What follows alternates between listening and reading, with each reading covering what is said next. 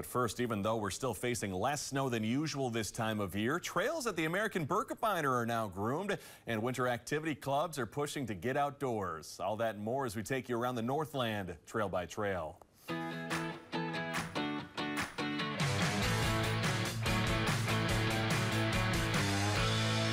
We're going to start in Cable, Wisconsin, where people are hard at work preparing the trails of the American Birkebeiner. They're making snow, and they've just finished grooming there. They are testing best line tracks on the 1.3-kilometer sprint course, and an additional 1-kilometer loop should be opening soon. Trail times are different this weekend as they're hosting a large youth race. You can ski from 5 to 7 p.m. today, tomorrow, and Sunday, but passes are needed to access those trails. We have that link to purchase those on our website.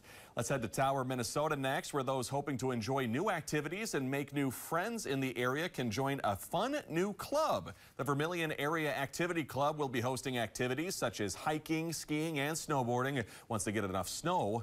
Their goal is for people to enjoy the great outdoors together. You can join their Facebook group to see upcoming events and share events of your own in the area as well.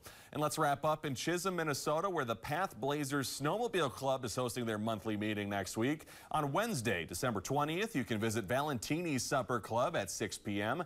The club will be providing trail reports and going over upcoming snowmobiling events for 2024. The meeting will also include an optional Christmas gift exchange. Snowmobile trail work is continuing despite the lack of snow. If you or someone you know is part of a local trail club or alliance, you can always send us a report to trailbytrail@northernnewsnow.com, and we'd love to feature your group here in the Northland.